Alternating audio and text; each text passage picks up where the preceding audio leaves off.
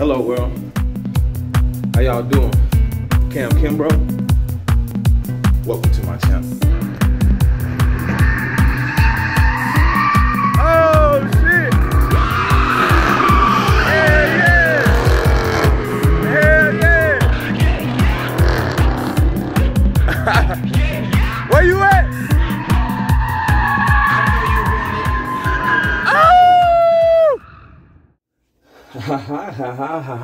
Hi everyone, how you doing out there in internet land and whatnot and stuff? I know the world has gone mad right now. We've all been through a whole lot lately. Trust me, we probably don't have the same exact problems, but I can relate to what you're talking about. But that's neither here or there. So today what I'm doing is making a little video to explain a little bit about who I am. Who am I? Who is Cam Kimbrough? So I'm going to try to fit this in a little short segment. It's less than 10 minutes or something like that. It's a whole lot to the story.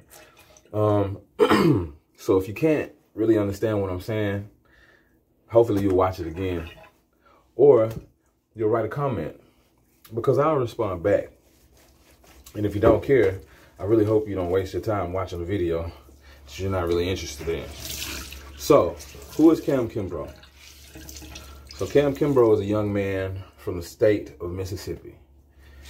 I was born in a little small town in Mississippi, and my mom was a daughter to my grandmother, Miss Bertie Mae Jones, Miss Bertie Mae Balfour Jones.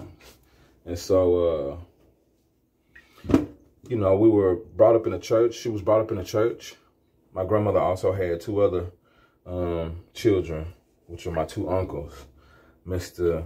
Darrell and Mr. Nevis Oglesby. And so, you know, that's my family on my mom's side, as well as a whole lot of other people who were born in and around Potts Camp area, New Albany area, and the Tupelo, Mississippi area. I mean, I could go on and on about the whole family. But that's my mom's side of the family. So I was the only child that she had. And I was fathered by Mr. Kenny Malone Kimbrough. At this time in my life, I think had to be, well, I don't have to think. I was conceived in the 80s, so it was around the 80s, you know, so I say from like the 1970s to the 1980s. You know, it was the beginning of the matter that you see on your screen. And so my dad and my mom were a couple. You know, it was back in the day when my grandfather had a juke joint in the Chulahoma area. Chulahoma, Mississippi, Holly Springs, Mississippi area. And as I was told, you know, they loved each other, you know, that young love. And my mom used to sit on my dad's lap when they was in a juke joint, you know, when he was playing drums and whatnot. So everything is like it's a lot of fuzziness going on. I'm sure some details and stuff that I might be leaving out. But so that's how I was conceived. That's how I came to be a part of the Kimbrough family. My mom, Miss Joyce Coretta Jones, better known as Joyce She-Wolf Jones, and my father, Kenny Malone Kimbrough, who was the drummer for his father, Mr. Junior Kimbrough. So moving right along, me being the only child, I was in and around the juke joint, but it was at a very early age, you know, so early. There's a lot of things that I don't remember or can't remember right now at the time. Somebody's calling me. Hold on, y'all. Doing my little video. I'm not even going to edit it out. But anyway, what I was saying, and so there are some things that I do remember, but I had to be about, I want to say maybe like 4 or 5 years old, something like that. Maybe like 6 or 7. I don't know. Time is like now, so I really don't really remember the specifics. But that's neither here or there either. I just thought that I would tell you guys because some of you may be interested as to how I'm kin to Mr. Junior Kimbrough. So from that being said, there was a point in my life where I was a young man, and you know, there were other things that I wanted to do. You know, my dad was actually telling me around the time that I remember I was like 10 and 11, son, you need to learn how to play blues.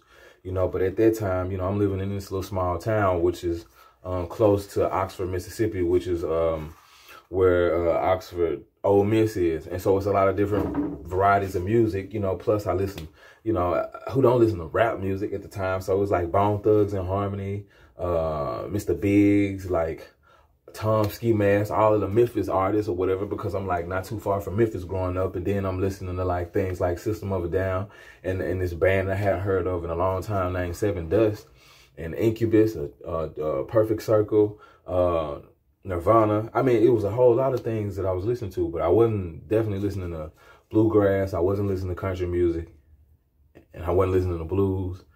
I wasn't listening to folk music. You know, I wasn't listening to anything like that because that wasn't the era that I had grew up in, and that wasn't what I was interested in necessarily listening to at the moment. It don't mean nothing, though. It was just, you know, I was a kid, and so I really wasn't connecting with blues music at that time. Although I heard it all in the house, Saturday morning blues with Mr. Kojak, you know what I'm saying, on 92.5, 92.7. You know, so I'm just like, everybody done heard the blues, but as far as like playing it, you know, it's other people too that like kind of grew up in the church that I knew about. This dude named Junior in New Albany, you know, he's a producer, and he plays the guitar. You know, they was brought up in the church and stuff, so he ain't had no other choice. You know, they playing guitar licks and everything. You know, that's his whole family. So that's what they was doing. But at the time, long story short, that's not what I was doing. What I was doing was getting up, cleaning my room. I was washing dishes and I was cleaning the house because, you know what I'm saying, that's how it was with my mama. That's what you had to do. That was the thing. That's what you were supposed to be doing. And so that was my life. You know, a very, I don't really want to say militant, a very disciplined life, routine, you know, getting up, doing this, doing that, make sure I made it to school on time. And I was also an athlete. So I was a basketball player. I was a 1A state champion, track star. I say star, it sounds better. That's what I was. I was a star. Thank you, Miss Green. But for real though, you know, so I ventured off and I didn't really magnify on my musical family heritage at that time. And later on, we were rushed it up. I sped through stuff. My first college, you know, well, I've gone to like 4 colleges, yay, school, right? But I didn't really graduate and I didn't flunk out of anything. I just have college credits because when I got to college, I really couldn't decide what I really wanted to do. And so really I did learn a lot of things though. I mean, like from basic prerequisites and just, you know, just classes. Because when I first went, it was for like nursing, just kind of doing like what my mom thought it would be a good idea to do, whatever. I know, right? Nursing, right? But it was like money. And that's what it was about. You know, everybody wants money because the idea of money is you gain things like power and status and stuff that people may consider important or whatever. And so that was a mindset at the time. I wasn't really trying to do anything other than get to the money. So I was always working, you know what I mean? I've worked in a lot of different places. My first job, I was 11 years old. I know for sure I worked at Mr. Dunning's corner store.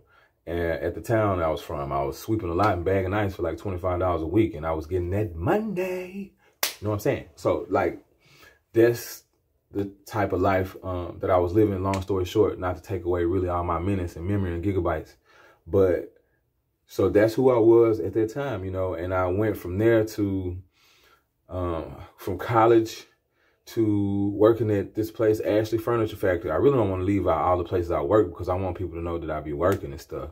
I say I be working. I know it's not correct grammar or whatever, but it's more of an impact when I say I be working.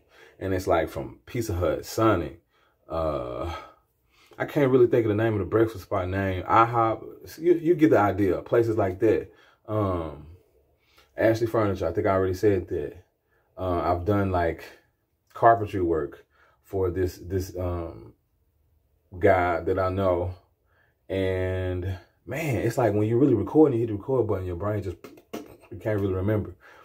I've been a fireman. I've been a CNA. I've been a counselor's assistant. And so, truck driver. I probably already said that already. So I did that for like 10 years. And then I was also a truck driver instructor. And throughout all of that time, I really got into a lot of things. I drove 18-wheelers. I drove box trucks. I drove armored money trucks. So I was already into guns, right? I'm going to stop and talk about this because people be thinking about gunplay and stuff like that. I guess because I got a friendly face or just all of us are kind of judgmental. So I really got into guns. So I really like guns a whole lot. And especially because I'm American. And so, you know, I've done all of these things, you know, chasing dreams, trying to chase satisfaction and happiness. And so it's led me to where I am today, in which it was a moment where I was actually homeless, and it wasn't because of nothing really serious or whatever, no juicy stuff. I ain't really trying to expose myself too much. But throughout that time is when I really started gravitating towards the blues, because I actually had the blues. And so that's what I was going to tell you. I was about 24, 25. I was driving trucks, and the company I was working for did something illegal, and it caused people in certain classes to lose their CDLs. And so I didn't even know how to play the guitar really at that time. And so I bought one from this pawn shop. I know I probably shouldn't have bought one, but I did whatever I could and saved up the money. And it was this dude named Eddie Long. It was this pawn shop or guitar shop in Holly Springs at the time. It was back in the early 2000s. Eddie Long. Anyway, he was a cool dude. He was a big Jimi Hendrix fan. Very motivational guy.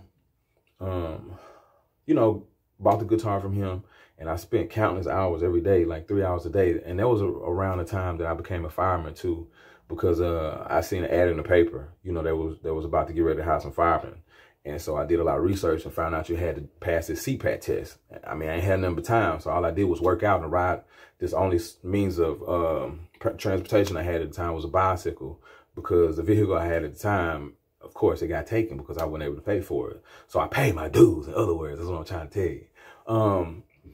And, you know, stuff like that. So that's a little piece. Things that I'm into. Because I got jumped this one time when I was a little bitty dude, because I was trash talking because I was winning in the game of 21. I mean, I had all rights to. I was on it. You know. And so these two dudes like jumped me or whatever. So I vowed to myself that'll never happen again. I really didn't know what to do in a scenario like that. You know, I was like 9 or something like that. You get hit with like 2 people coming at you, bow while you're adrenaline rushing because you just got through LeBron James and them or whatever. You know what I'm saying? Bow. And they were standing there looking crazy. Kyrie. And so they didn't know what to do with themselves. And so they started bow, jumping on me. And so I was like, okay, cool. So I really got into fighting around that time. So I really love mixed martial arts. I really love to box. Of course, that's the all-time standard favorite. Then you got Brazilian Jiu-Jitsu. Because I love the fact that there's so much discipline in Jiu-Jitsu. And the fact that when you fighting, your fight or flight is like, right? Your adrenaline is so high. But like, because of Brazilian Jiu-Jitsu, I learned to kind of, you know, the quiet in the storm and not before or after the storm type deal. And it's just, the discipline that's involved in Brazilian Jiu-Jitsu is just amazing, period. And I try to take that and apply that along with all areas and aspects of my life, which, anyway, I don't want to get to preaching about that. And Muay Thai. So I love Muay Thai simply because it's just like, I don't know, I felt stupid. It was like a light bulb, like ding dong. You do have elbows and shoulders and everything that you could be doing, you know, stuff with. And so it's great. And yeah, like I was saying, Army money trucks, you know, I did that. And so that's how I got into weaponry. Plus, I'm a country boy. I go hunting and fishing and kill deers and rabbits and stuff like that, but I don't do it just for the fun of it. I used to eat them. I used to. It's back when my stepfather was alive. R.I.P. Wendell. But so that's just a little bit about myself, man. You know, I've traveled the United States in a big rig. I got my CDLs. As soon as I hit 21, I was working in the furniture factory. I got tired of that work. That's like really robot slave type work. Then you ain't got but 15 minutes. I found myself running to the break room for a moment of relief that I never got because I had to stand in the line to get something that I end up not enjoying later. But, and so long story short, man, you know, I honed in on the craft, the family and the culture and the heritage and, you know, wanted to learn more about who I am as a person and how I got here and who were the people who created me and what were they about and, you know, what motivated them to do what they did. And, you know, a lot of that led to my grandfather because music, it's all in my family. You know, my mom was a singer. She even got a scholarship to go to college to do so. You know, but ended up having to withdraw from college because I was conceived. You know, I was born. And then on my father's side of the family, like, you know, his dad was a musician who taught himself. And, you know, my dad fell off into that. And so my whole life is music. You know, it's like I had no choice to play music. And it's crazy because at one point, my whole life, I didn't want, it's like I wanted to do it, but I just wanted to keep it to myself because I'm an introvert or whatever. And that's something I had to learn how to deal with.